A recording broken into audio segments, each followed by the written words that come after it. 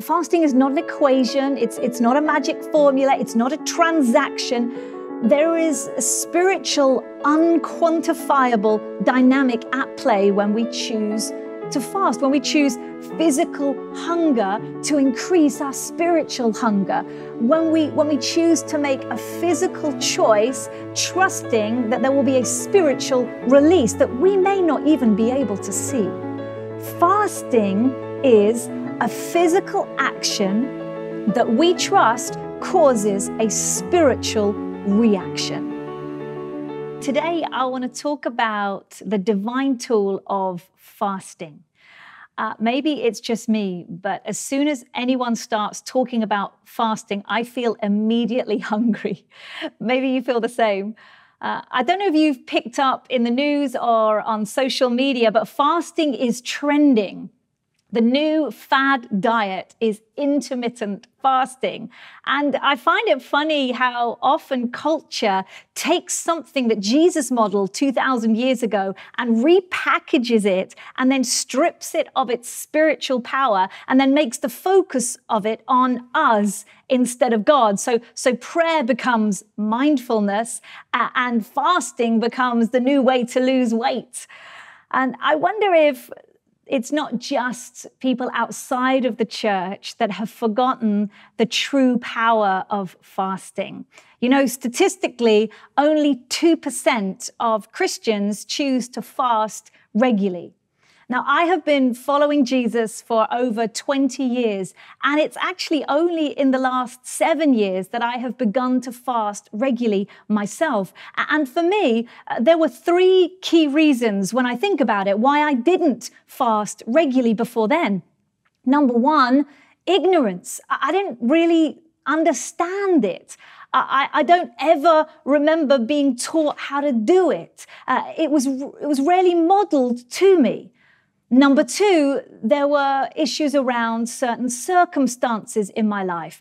There was a period in my life where I was pregnant a lot and breastfeeding a lot, and it's not always healthy or safe to fast at that time. But there were other circumstances. There was a period of my life where I was struggling with a negative relationship towards food, which also added a different dynamic for me around fasting. But number 3 was apathy. Honestly, one of the main reasons I chose not to fast regularly is because it just felt like too much hard work.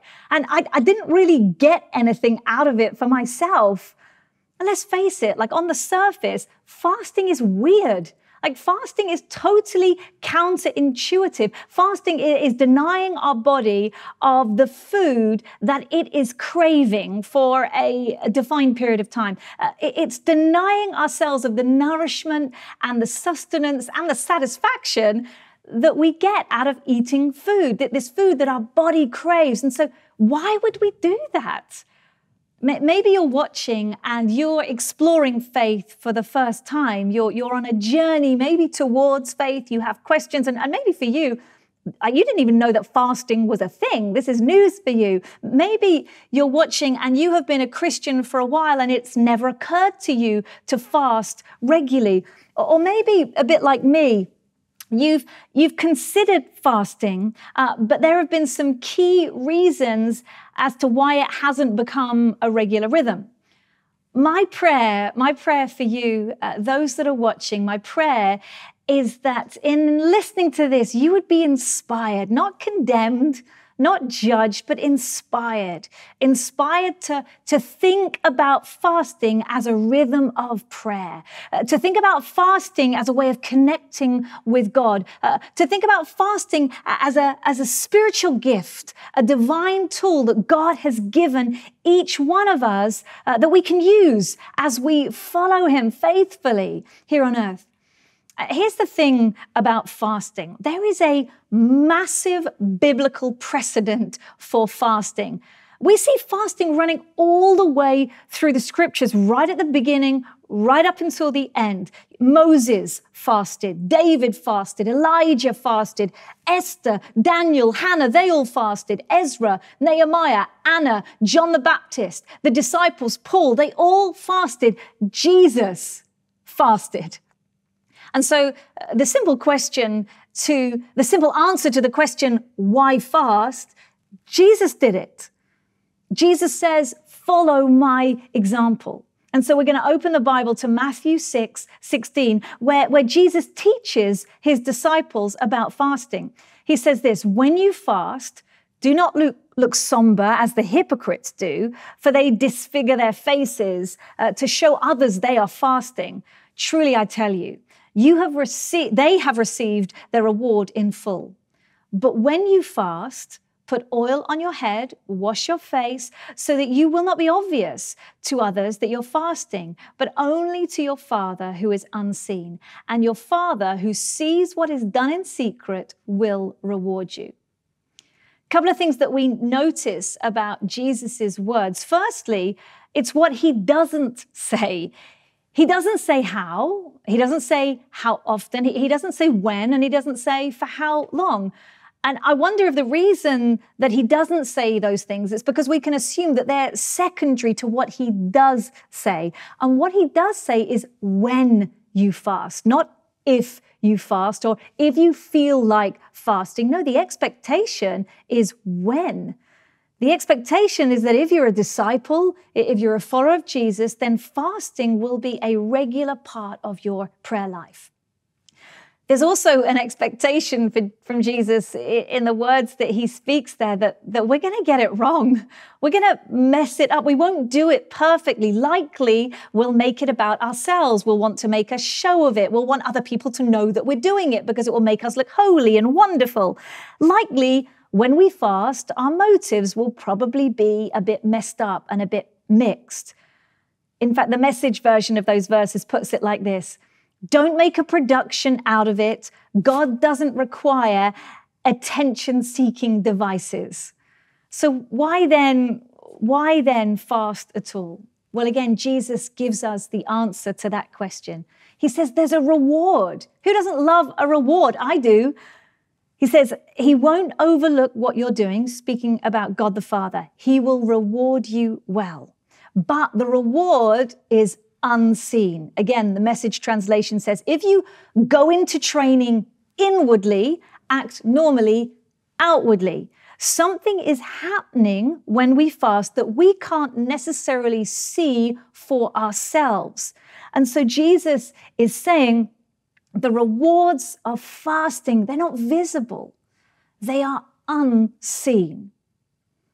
And so fasting it's about not eating, but it's about so much more than not eating. And if the rewards of fasting are unseen, it's impossible to fully dissect what exactly is happening when we fast.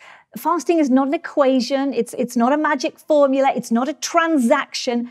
There is a spiritual, unquantifiable dynamic at play when we choose to fast, when we choose physical hunger to increase our spiritual hunger, when we choose to make a physical choice, trusting that there will be a spiritual release that we may not even be able to see. Fasting is a physical action that we trust causes a spiritual reaction. And that's why it's good to be aware what fasting isn't. Fasting isn't a diet. It's not a diet. Fasting isn't a hunger strike, like, God, I am going to stop eating until you do this thing. It's not abstinence either. Now, abstinence can be a really helpful discipleship tool. We may decide at any point in our lives to abstain from TV or social media or alcohol or whatever it might be. And that could be really helpful, but it's not fasting.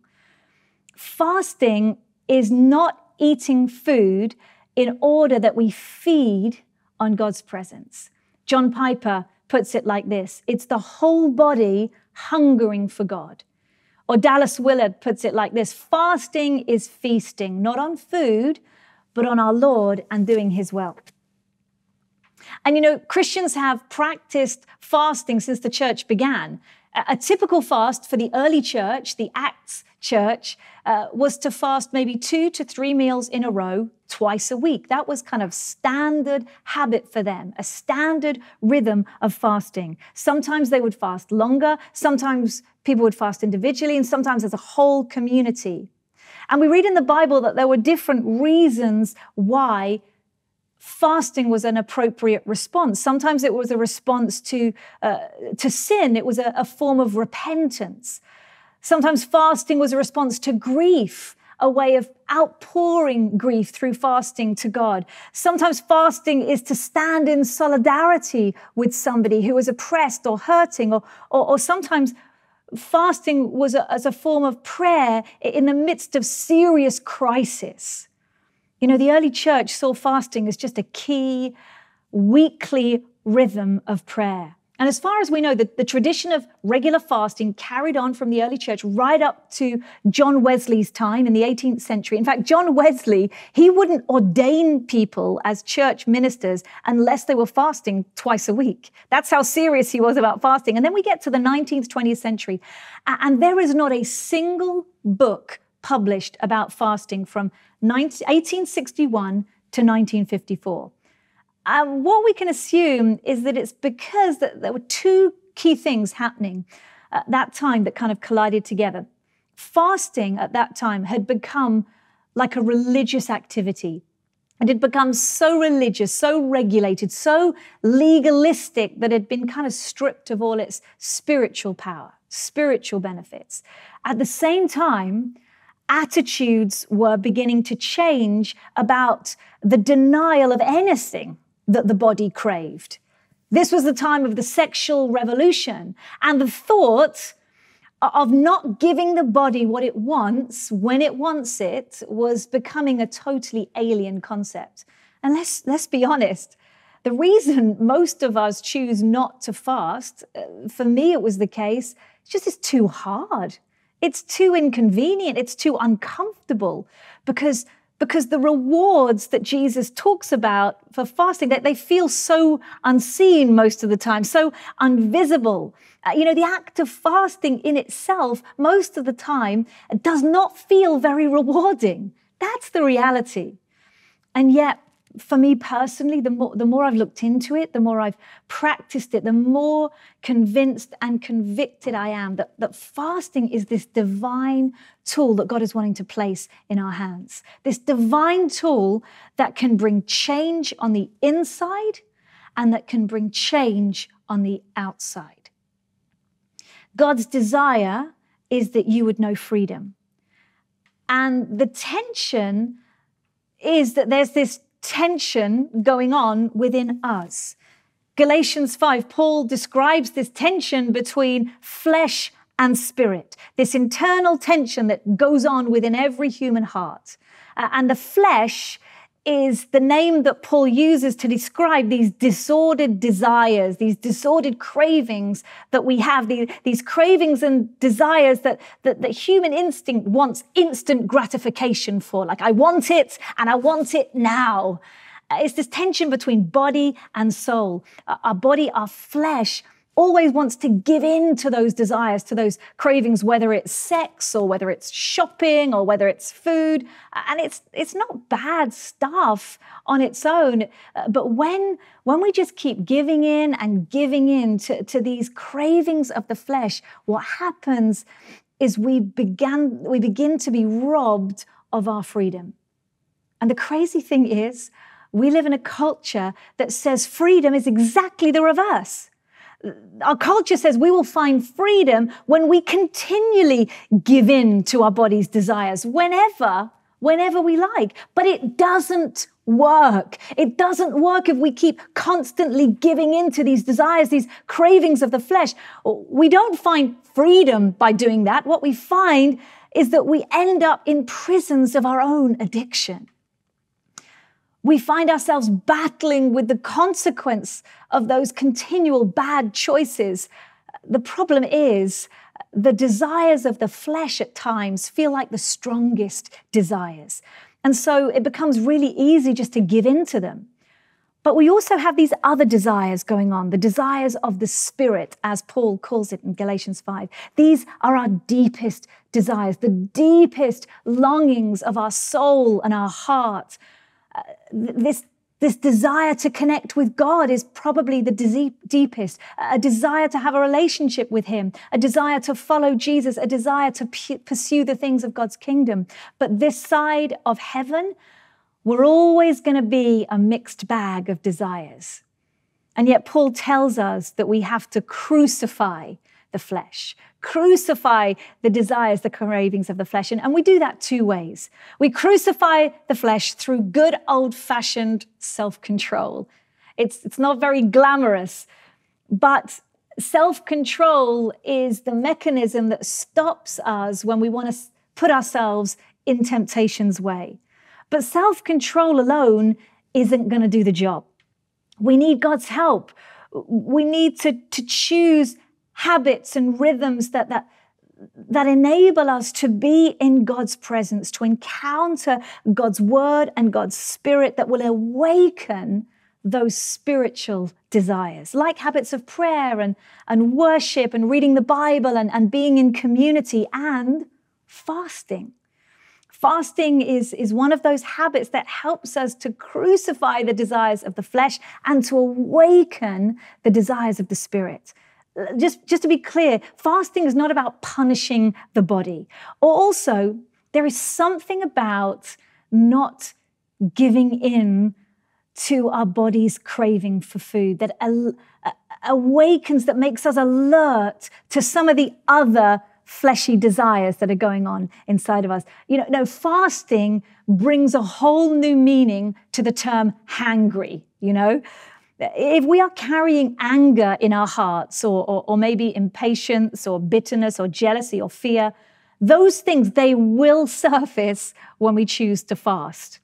My husband and I, we choose to fast most Tuesdays. That's been our rhythm. And so we eat dinner on a Monday night, and then we fast through Tuesday, and then we eat again as a family on a Tuesday evening. And we have 5 kids. And so between 4 p.m. when they're all coming back from school and dinner time, our house is crazy.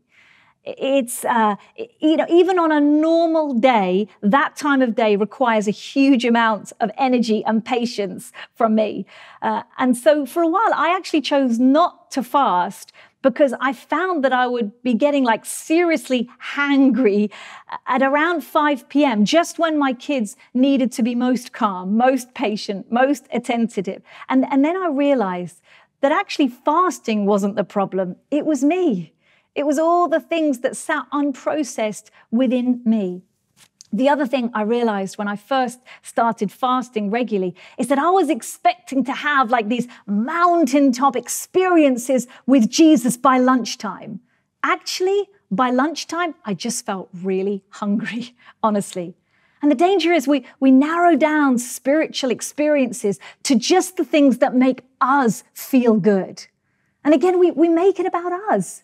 When actually fasting, we're supposed to feel discomfort. With fasting, we are supposed to feel the dissatisfaction that comes from physical hunger, because physical hunger is the spiritual experience with fasting, because it directs us towards a deeper hunger, a spiritual hunger for more of God, a hunger to do more of His will, a hunger to see God move, a hunger to see God's kingdom come. And so fasting is a divine tool that brings change on the inside, but it's also a divine tool that brings change on the outside. You see, what we know when we look at our Bibles is that when we fast, something shifts spiritually. Something is released spiritually. We might receive a breakthrough about a particular situation, or maybe we receive clarity, the clarity that we've been longing for around a particular circumstance. Richard Foster, the author, says fasting can bring breakthroughs in the spiritual realm that will never happen any other way. Again, It would be pointless to try and dissect what's happening spiritually. And so often, like any other form of prayer, it can feel like a mystery, that there's no formula. Wouldn't it be lovely if there was a formula to get the outcomes that we want every time we prayed, every time we fasted? Sometimes we fast and it feels like nothing externally changes. It can be very discouraging. We're in a battle. The Bible reminds us that the fight is unseen. The fight is not against flesh and blood. The fight is against the powers and the principalities that we can't always see. We cannot see in the unseen, but if we look through the scriptures, even as we look through human history, we can't deny that when God's people pray and fast, something happens. I don't know whether you've seen the movie Dunkirk. It's about that moment in the Second World War where it looked like defeat for the Allied troops was inevitable. But in the movie, it covers all the obvious details, but there's one key element of what happened that's missing.